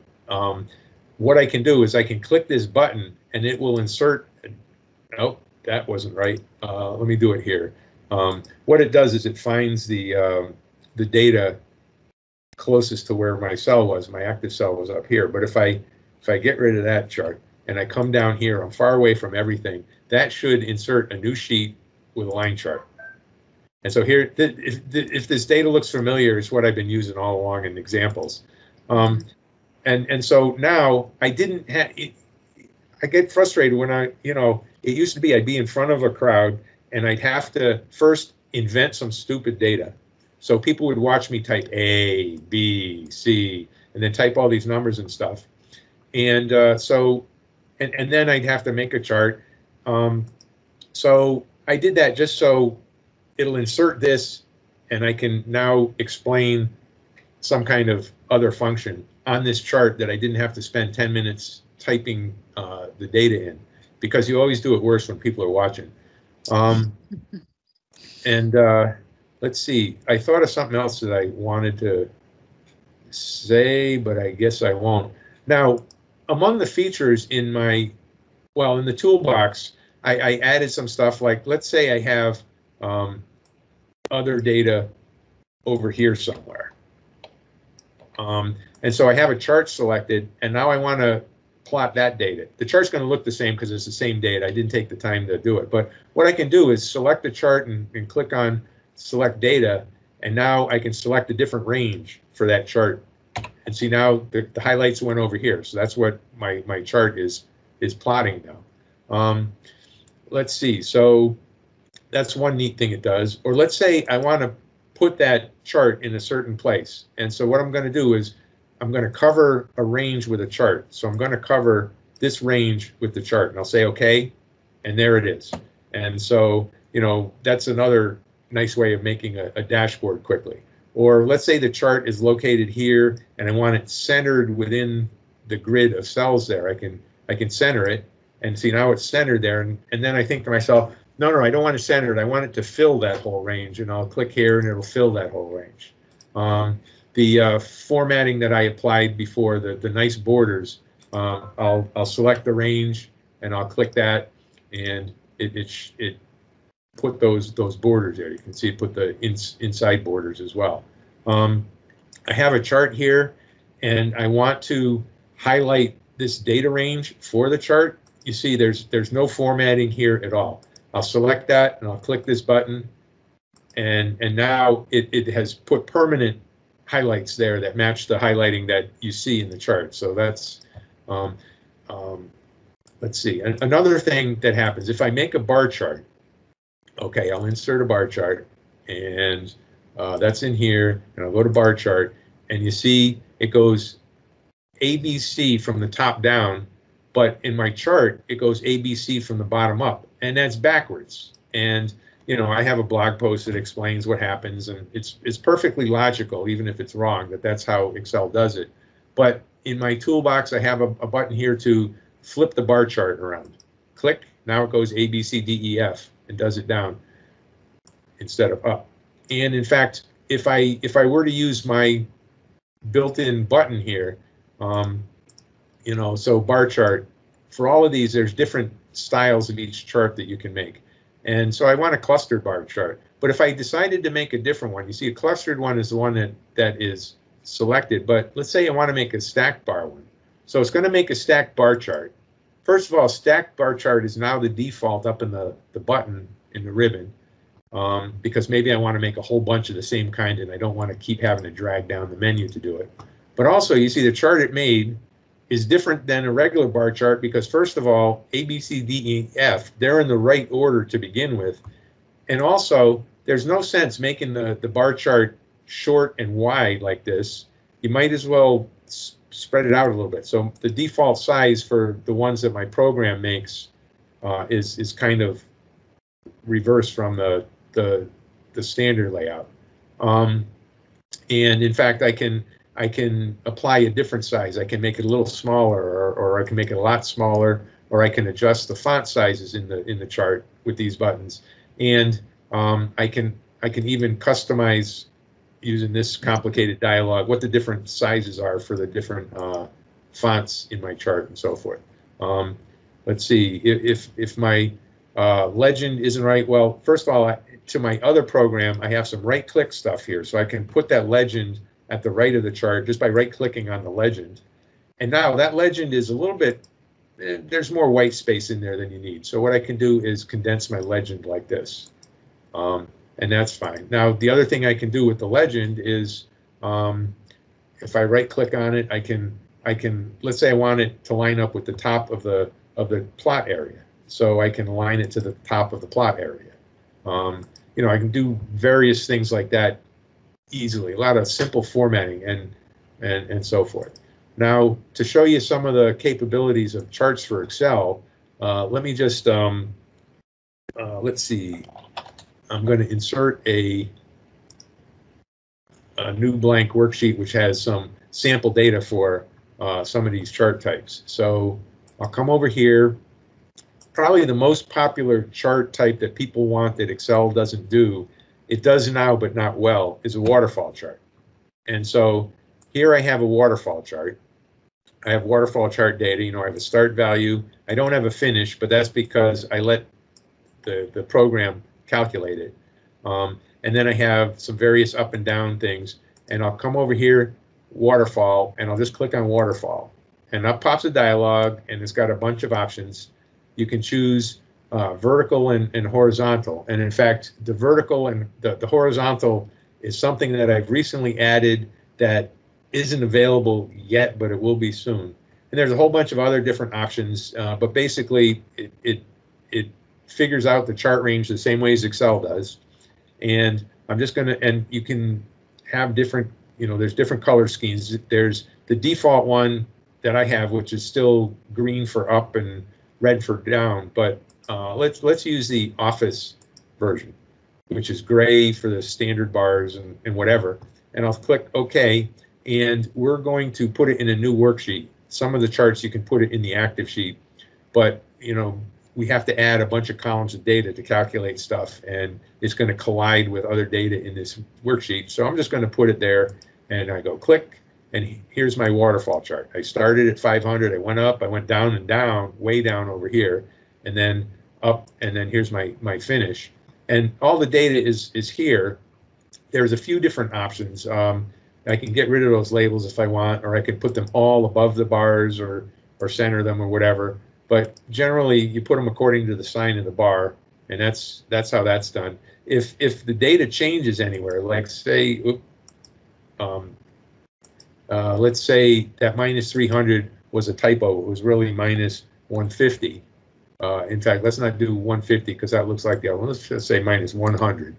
and I'll say okay, and I'll come back to my new chart, and you see now it changed to 100. So it's dynamic with the data that you started with. Let's see, what else can it do? It can do different kinds of charts, like stacked waterfall. Another thing that it'll do, I'll do it with the stacked waterfall, and here I want an intermediate subtotal. And so I'm just going to come over here. I'm going to come under waterfall. I have a bunch of different types of waterfall, and I want a stacked one. And let's do a vertical one, and we'll do it on a new worksheet, and bang. And here's my stacked waterfall. And you see I have an intermediate total, and it keeps track of the individual series. And in some cases, if I have negative and positive, you can't stack negative and positive data together, right? It doesn't work. So it just gives you a one, you know, kind of a different format for mixed data there. One way around that is something called a split bar waterfall, which is this here, and it uses, this is the same data, but what it does is the individual floating bars, if you have positive and negative, what it does is it splits the bar in half, and it puts the positive ones on the left side of that bar and the negative ones on the right side of that bar, and it ends up looking like this. And I'm just going to assume that's cool, and we'll go bang, and here we are. So you see, before I couldn't show that some were up and down, I could only show that it was mixed, but here I can show these are all up, these are all down, this is mixed up and down, and this is mixed up and down. And so that's, and those are waterfall types that Excel doesn't do, but even the standard waterfall, mine does it better. I do box plots. If you ever have to do box plots, this is just some kind of crazy data, and I'm just going to insert a box plot, and we're going to do that. And you see it shows outliers, and this is also, it's dynamic with the data. If you need to know things like min and max of your range, or if you need to know mean and standard deviation, this stuff is all here because it's used to calculate the chart. You can change the quartiles if you want to compare it to your colleague that uses Minitab. You just select something different, and this is how Minitab would draw it. Or the default way that Excel used to do distributions, quartiles, percentiles, you would select that. Now Excel gives you a choice, but only between n-1 and n+1, which is too complicated to explain what that means, but it doesn't give you the in-between ones. So there's box plots, and there's just a whole bunch of different things, various kinds of dot plots. You've probably heard of dumbbell plots and lollipop plots, cycle plots. Actually, one nice thing about cycle plots is if I have just a regular old chart somewhere, and in fact, let me put a regular old chart somewhere that's on my toolbox here, and I'll insert a line chart. And what a cycle plot does is it breaks the data up, and so you will have each of these series will be in its own section of the chart. So I'm going to take this, and instead of just starting from scratch with the data, I could start from scratch with the data and create a cycle plot, or what I can do is take an existing plot and convert it to a cycle plot, and I'll go click like that, and here's my cycle plot. So you see my alpha, my beta, my gamma now reside in different sections of the chart. So this makes it a little bit easier to see how each of those is doing if they happen to overlap a lot and obstruct the view of the other things. The original chart is still here, but the other chart is there. And, you know, it's just thousands of different charts. Oh, and the other thing I can show you with this, I think I used it once or twice in my demonstration. I can click this button and it will label the last point of each series. And so there's my alpha, beta, gamma. It labels it with the series name. It gets rid of the legend. It's better if you can put the labels right on the chart, right on the data, instead of making people go back and forth to the legend. And then, of course, well, that's not perfect, but I can just click on label colors, and it applies the color of the series to the label text. You know, those are just the kind of things that Lovely. that it does. Let's say I have a whole bunch of charts and I didn't set up dynamic charts and it's not in the table and I don't want to show all that data. Let's say I only want to show, you know, down to row 6 instead of row 8. I can come here to edit formulas and I can just type in, I want to change 8 and tab. I want to change it to 6 and I'll change the active chart only. And see now it changed all the series just by editing the series formula. And of course, now because my labels were on F, they don't show up anymore. But now let's suppose I had, I'm going to go back here. I'm going to change this around here. I'm going to select data like that. So now I'm only going to have 2 series in my chart. I added this one because I use it all the time. It's going to find the last series in the chart and it's going to add one more. Bing. And then I still have to label it. And if I only select one series, it's just going to label the ones, that one series. I added something new which isn't available yet, but you can label the first point instead. And see, it took the last label off and it put it on the first, and let's label color. So there's all this neat stuff. A lot of it is even stuff that I don't know. Probably people buy it for 2 or 3 features, but you know everybody only uses 5% of Excel. Also, but everybody uses a different 5%. Let's see. The one other thing I was going to show, and this is a trick in my. I mentioned it in my blog, and then I wrote a utility, and then I added it to the toolbox. So if I were to reconstruct this data range, you know, you'd have to go A and then type B and then so forth.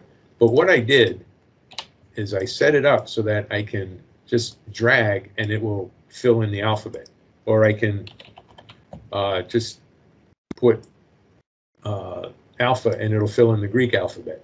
And what that does is, you know, you can come here to File and Options in Advanced, and you scroll way down near the bottom and edit custom lists. There's lists in Excel, and so we have like the days of the week, both long and abbreviated, months of the year, long and abbreviated, and then you can add your own custom lists. And what I did is I built a custom list manager. And so it looks like this, and it shows you what the lists are that are active in Excel. And then I have a few more that are stored in the program. So if I want Roman numerals, for example, I can add that, and now I have Roman numerals in my as a custom list. So I can start with I, and let's see, it's going to fight over, does it want I? It did. Look at that. It got it right. So I didn't know if it might have gone IJKL because I also have the alphabet. But so just neat stuff. And a lot of it is stuff that I use a lot. So I put it here and I offered it for sale for anybody who's interested. You want to get this chart into an email, I could just copy a picture of it and then I'll go over to my email and I'll paste it. And that's a picture of the chart now. So it's just a bunch of stuff. Nice. So. Wow, that's amazing. Everything, both the presentation, a lot of, you called it tips and tricks. There was a lot of amazing things I didn't know. And so I'm very, very thankful for your time, Jon, and all the patience you put in and the care to explain everything so detailed. And I'm sure other people also took value of it. If anyone wants to say something or ask, both in the chat or just turn on your mics, please feel free to do so. I'm going to share my screen here where you can reach Jon at. Yeah, hi. Who is speaking? Oh, Celia, it's me, Carlos. Hi, Carlos. How are you? Nice presentation, Jon, again. Thanks, Carlos. How you doing? I'm doing good. I'm doing good. My only question is, you know, when you click on the chart or any chart in Excel, is there a way or a shortcut in order to get to those buttons that appear right next to the chart, like the plus sign, the filter, font? I don't know if there are. I mean, if there are, it's something like, yeah, I'm clicking around here and it's not doing.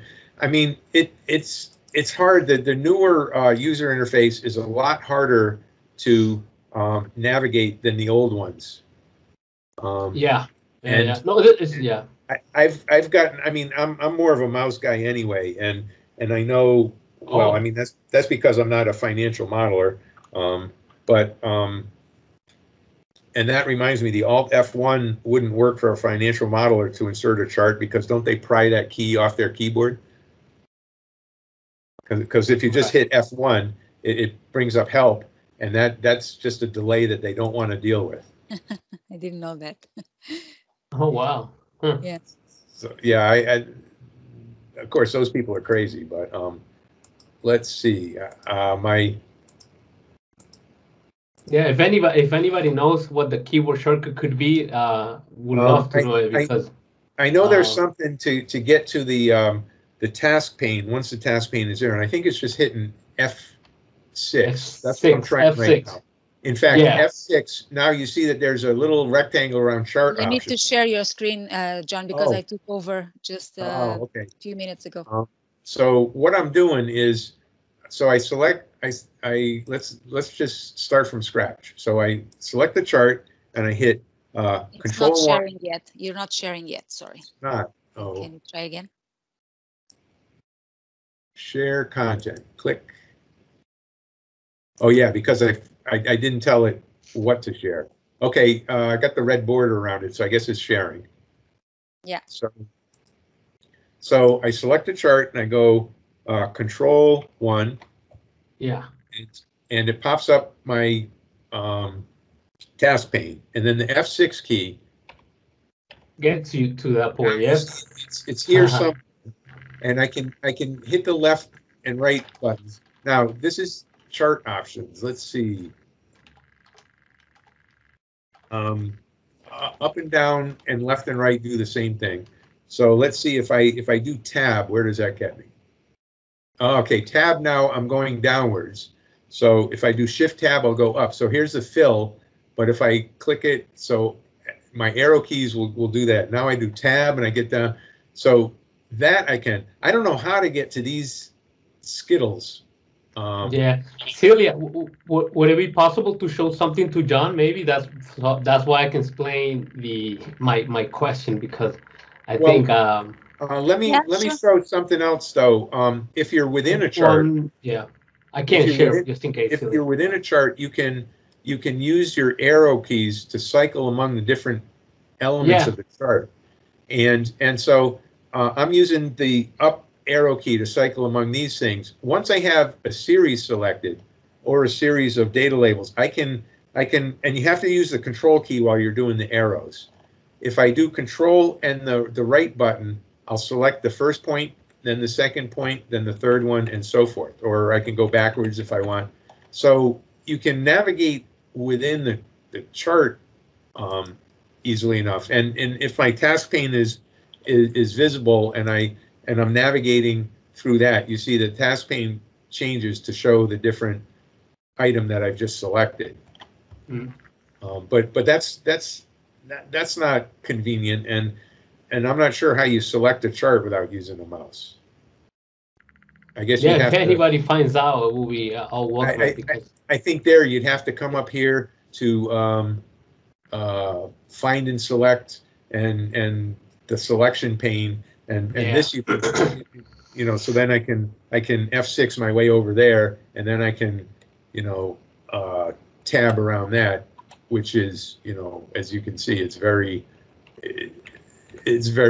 inconvenient. You better just use the mouse. Well, I mean, I understand why people don't want to, and my problem is my mouse gets lost under the table, under papers, and I use a wireless mouse now, so I can't pull it out by the tail. But So, All right.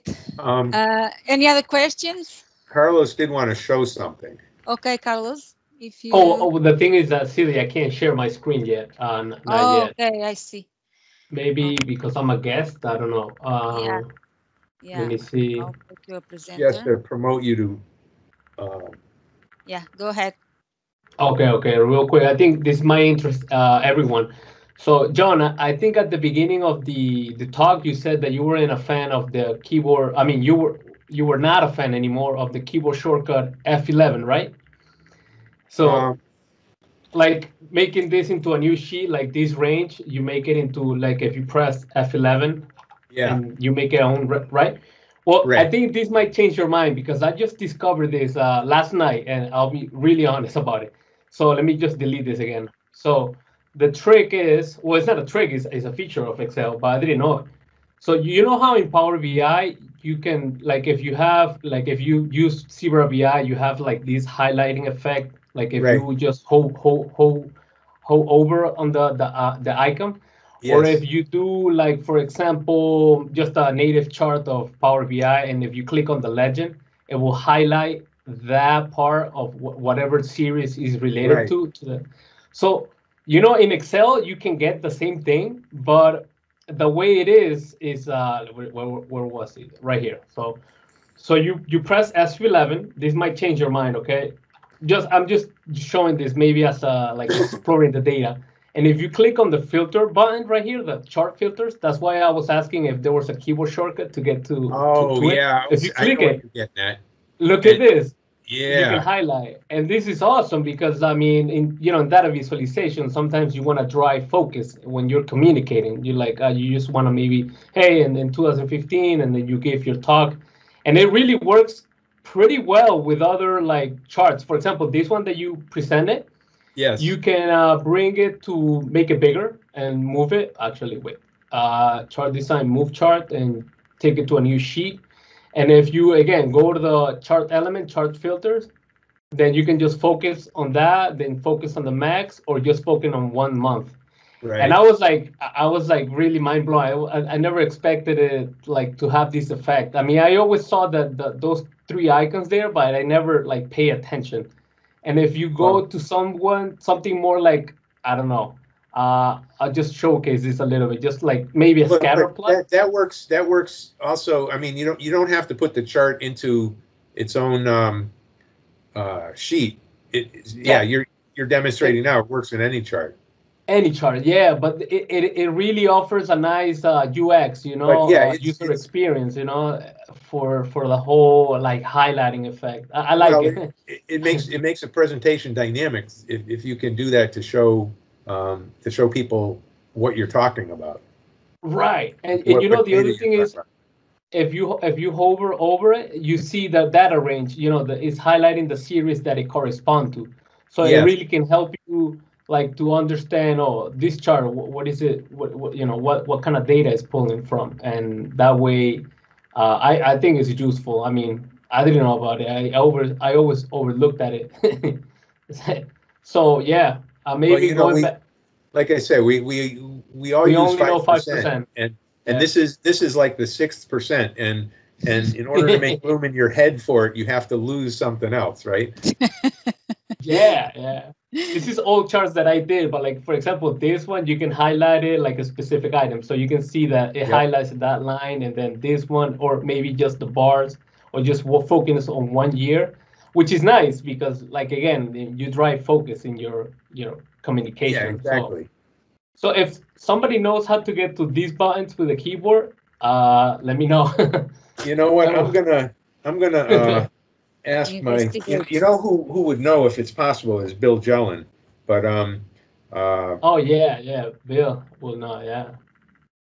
Really useful. I mean, it's something that in Power BI people like it, and in Excel, of course, is well, I thought it was not possible, but it is, and it's a feature. Yeah, very nice visual effect for sure.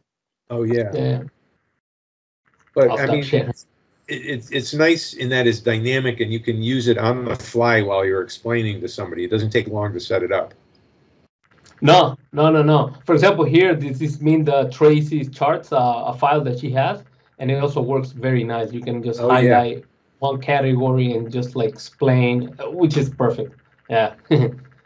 I'll start sharing here. Yeah. Nice. Thank you, Carlos. Yeah, Sylvia, thanks. All right.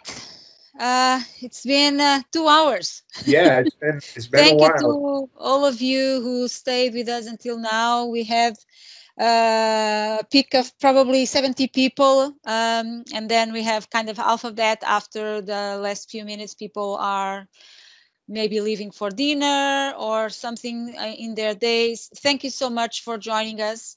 I'm going to share my screen again just in case people want to know how to reach out to Jon. There's his here.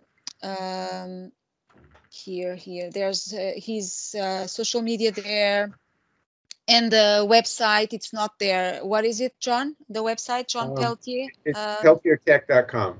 Okay, peltiertech.com. Yeah, you don't have my email there either, which is Jon, my first name, Jon, @peltiertech.com. Okay, but people who watch the video, they have that on several times. You had your contact, right? Yeah, well, actually, it's also the website and the email address are on the first worksheet of each of the files that I provided. That you shared. Okay. Yeah, so you can reach me through that, and I never mind answering questions for somebody that caught one of my shows. So. Yeah, and feel free to reach out to Jon or even post on social media wherever you feel comfortable. Tag Jon, tag myself, or use the hashtag MS Excel Toronto so that we can reply back to you. And just spread the word. If you think the session was brought any value to you, just share so that other people know that these sessions are happening. Okay. Thank you so much, everyone, for joining us. Thank you. I'm looking forward to seeing you again next month. I think the content will be great again. It's a pleasure to bring all these guests and learn from all of you. Thank you so much, everyone.